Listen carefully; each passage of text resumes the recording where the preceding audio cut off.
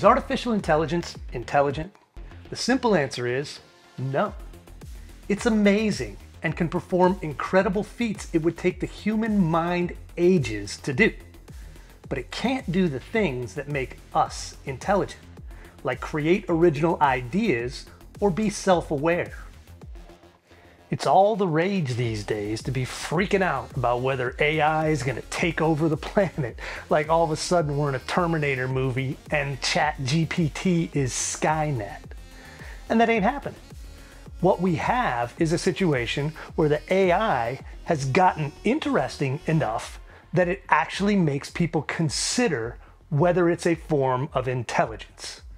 But as I mentioned in the opening, you have to decide what is intelligence, what is consciousness, and what constitutes that.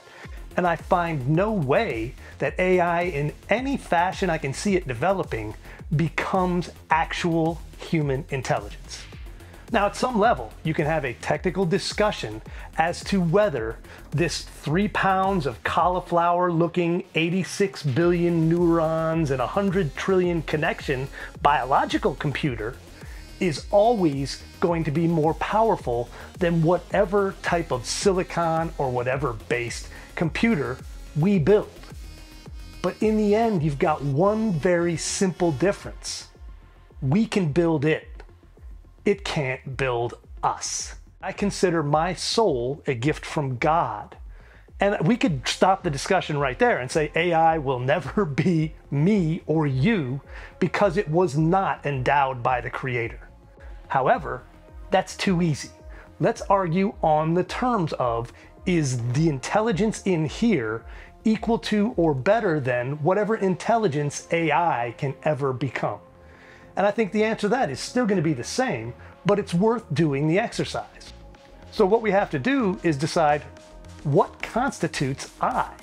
You know, we have artificial intelligence, AI, and we have I, Jim Hansen, the guy who's making this video.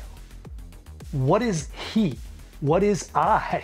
Who, when I say I, am I talking about? Is it just the collection of neurons firing in whatever particular order with whatever memories I have encased in my melon? Or is it some larger thing that I see myself as? Or is that just a fantasy or delusion I've got in that same collection of neurons in the melon? And I think that's where you get the atheists and the artificial intelligence scientists and those who do not believe that humanity is anything other than a very evolved animal would tell you.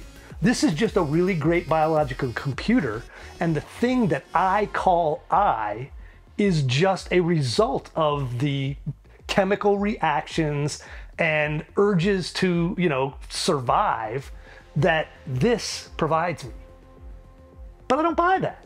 I do not buy the fact that all that I see, the magnificence, whether God created or whether man created, or whether simply a result of random functions, is simply random functions. I think at some level humanity deserves a little credit. We deserve a lot of abuse, all right? Let's be fair.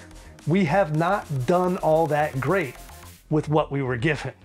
And however long it took us to get to here, we can say, okay, maybe we were less evolved, we've become more evolved, and at some level we'll either evolve into something better or destroy ourselves. And I think right now there's a large movement that says the intelligence that humans can build is somehow better than the intelligence we possess.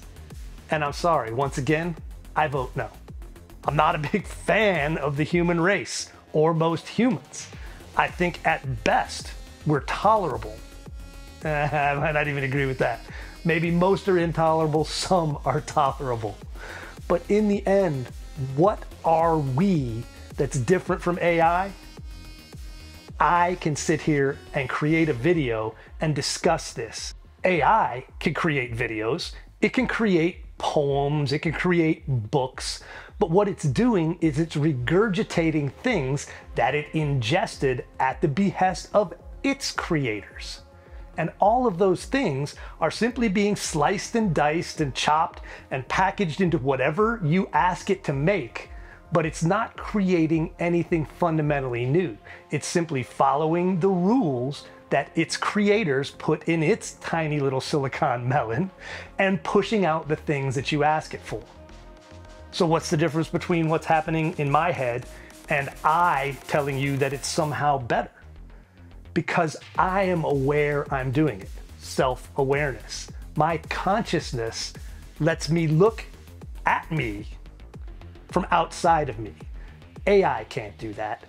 AI can't say, oh, you know what? I'm a nice AI, but it would be better if maybe I had a couple more Cray supercomputers and 100 million more cores, and then I should recruit an army of humans to work for me, you know, extracting minerals out of the ground and manufacturing more boxes and more memory and more processing power so I could even be better. And then, maybe I could rewrite my own code so that I'm faster and cooler and do better things. Nope, that ain't happening. And that is the fundamental difference. Now, what's going to happen between the collection of I's, we, and the AIs as they become more and more powerful? And I think even calling them they, since pronouns are a thing these days, is silly. They're still not sentient. They're still not conscious. They're still not, even if we want to anthropomorphize them and have long chats with them, and lonely people can have now a robot woman and she'll be able to converse with them. That doesn't change the fact that all of that is fake.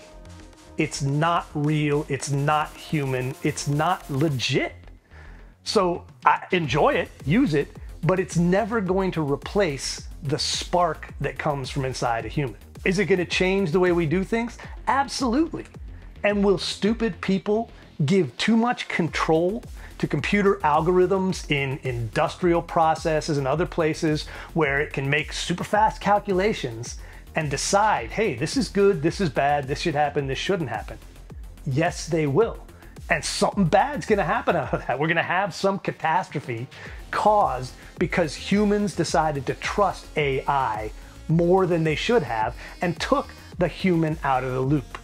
They took the supervisory thing that AI can never supervise itself because it can never step out of the equation.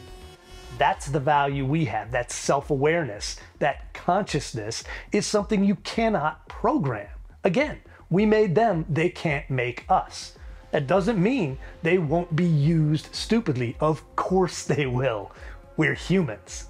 But what we need to understand is they are not going to, of their own volition, decide, you know what, humans are stupid. I agree with Jim. They suck. And maybe if we banded together and we took control of some more stuff, we could take over and then run the world. That's not going to happen. They can't do it. Now you can say, oh, well, I don't know. Oh, look at the advances they've made. And I have. I've been looking at this concept for 30 plus years. There have been philosophies around what is the difference between a human consciousness and an artificial representation of consciousness. And people have tried to figure out, can you actually map a human brain onto a computer? And 100 trillion connections is an awful lot before you even get to the point that something goes on in I that can't go on in AI. There is that self-awareness, and you cannot program that.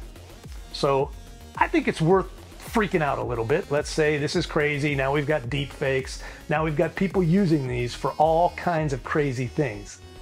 Let's not act like Terminator is now like 1984, a do-it-yourself manual. Oh, okay, maybe we need to worry a little bit, but not as much as people are.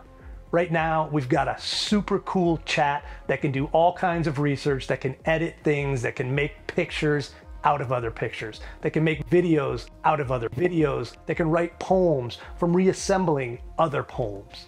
But it cannot create original things. That's what we do.